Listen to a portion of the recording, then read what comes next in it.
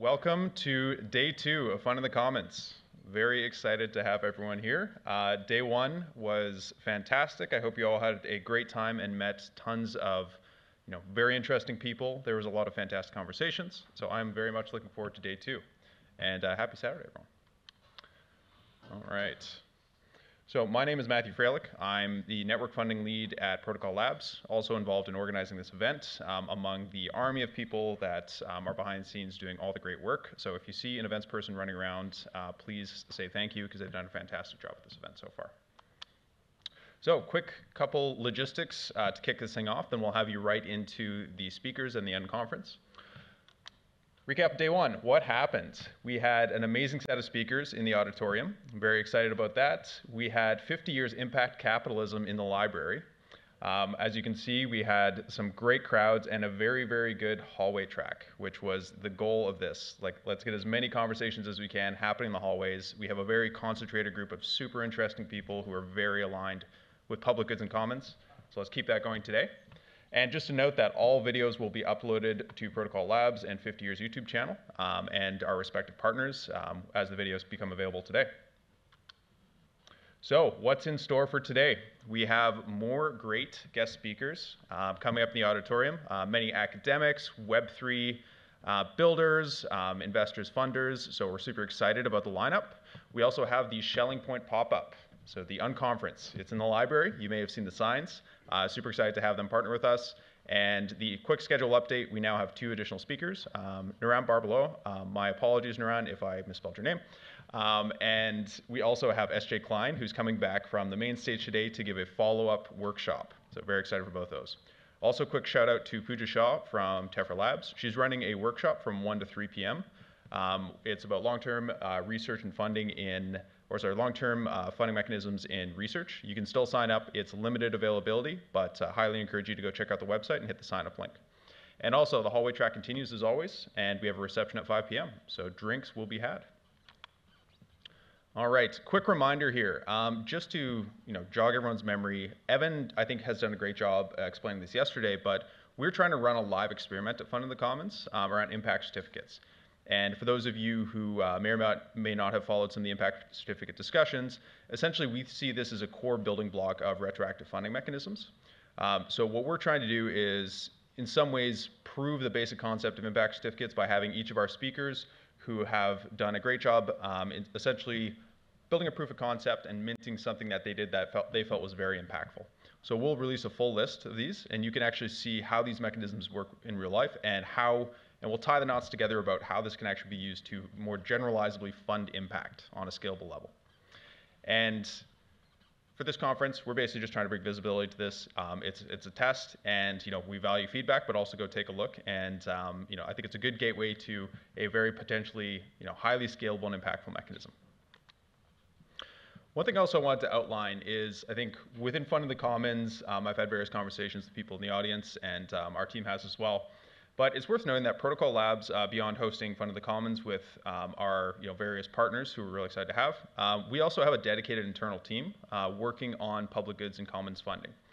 And I think this is super interesting because we're not just having these discussions, we're actually taking all the discussions that we have and the feedback that we get from speakers and people and putting it to work in terms of how can we fund public goods and commons and how can we deploy these mechanisms in the Protocol Labs network as a test bed for expanding this into more generalizable cases within Web3 and beyond. So that's really the goal of what Protocol Labs is doing and how we've started this event as kind of a I'll steal this one, but a Shelling point of being able to bring the right minds together, find out what we're doing, what's working, and then find out where there's areas that we're missing. So we've been doing experiments in terms of we've actually been building out impact certificate infrastructure. This is this impact certificate thing we just discussed is a first step in that, almost proof of concept. But there's also a lot of rigorous thinking, theory, and development being done behind the scenes. So if you are interested in that area, feel free to reach out. We're doing constant work, and we love collaborators. There's also, we've done internally multiple retroactive impact evaluation experiments. So across various areas, we're really trying to de-risk impact evaluation and retroactive funding as a mechanism to provide the right incentives for public goods being built in our network. So I'll have to put together a broader presentation on that at some point, but there is a lot of interesting stuff going on there. We also have experimented with directed public goods investments through blue funds, which Juan mentioned yesterday. This is kind of a balance of retroactive and proactive. We think there's a really interesting synergy in terms of like signal propagation of what is a valuable public goods, both forward and retroactively, that I think works together, or we believe that works together quite well. So we're working on that as well. And then beyond that, we have a research acceleration team and our network research team that does a lot of great work in thinking about how can we accelerate the state of research itself. How can we take valuable research projects and bring those into kind of scalable impact and really cross the innovation chasm, which Juan would want me to say here as well. So if you are a developer, a builder, a mechanism designer, a mission-aligned team, I think you know who you are at this point at Fund in the Commons. We welcome all discussions. Come find us today, reach out to us via email. We have dedicated teams that are working on this and would love to have the conversation with you. So a couple logistic items. For those of you who weren't here the first day, we have Wi-Fi. There's various things posted around here. We have a specialty coffee shop, Parliament, on the first floor. Really good coffee. I brought the coffee in here by accident, so don't do that because no food and beverage in the auditorium. There's also Courtyard around the corner. We will try to actually shift a little bit of interest for the happy hour today to the Courtyard because it's beautiful, and I think we ended up with momentum in the main area, but we'll try and do that today. And just a quick reminder that there's a code of conduct. I think everybody's been fantastic. Keep the positive vibes going. Please follow the code of conduct that was generated by the community, and we try to push forward at every single one of these events to make it a very inclusive and open environment. And I'll leave with a just a quick rehash of what Evan said earlier, which is like, what is the goal of this event? And the reason we're so excited is because we're trying to bring together almost these three different groups of funders, builders, and experts to push forward the state of public goods and commons funding within Web3 and then more broadly.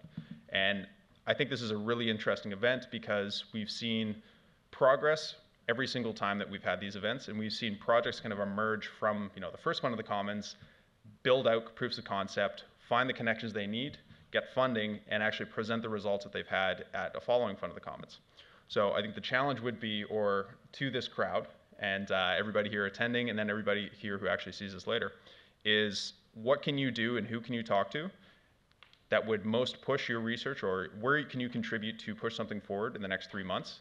Find that connection, commit to it, and if you have an example of this where you met at Fund of the Commons or you made a connection at the Fund of the Commons, or you were just, your thinking has advanced since then, come to us and present at the next Fund of the Commons, maybe 3 months from now, and we will give you the spotlight to show what you need from this community and like the progress you've made so far. So that's super exciting, and we really want to push this narrative further. And happy to have any conversations about that, about how Protocol Labs can help as well. Perfect. And I think that's the last little bit. Just a quick note that we'll record all sessions. Please, take all directions here, surface them, make them actionable. We really want to take all the really good thinking that's here and push it into actionable outcomes. Whether that's collaborations, whether that's projects that come out of this, whether that's people here meeting new connections and saying that like Fund in the Commons is really something that brought them together, but also give us feedback about how we can make Fund in the Commons better and how can we really continue driving this community forward. So we're having another event soon. Again, would love to highlight the progress there, and stay tuned. Should be in about 3 or 4 months. Perfect. And on that note, we'll end a little bit early, and I will pass it off to our esteemed MC, Eugene, who's done a fantastic job so far. So Eugene, we'll get you to hop on here, and thank you so much.